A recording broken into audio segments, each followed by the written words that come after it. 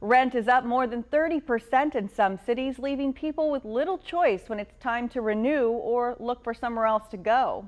I caught up with John Ziegler, the CEO of RentPath.com.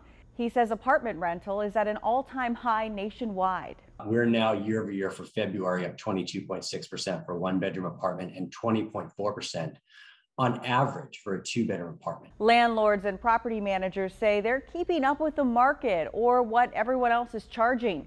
Ziegler says we will likely start to see a rise in evictions, which were held at bay with stimulus money and eviction moratoriums, which are now mostly expired.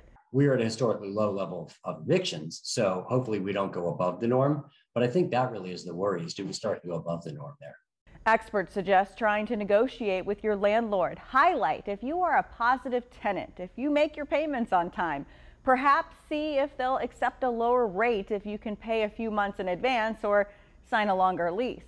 Also, property managers must inform you of any rent hikes or changes within the time frame stated in your lease. With this, watching your wallet, I'm Rachel DePompa.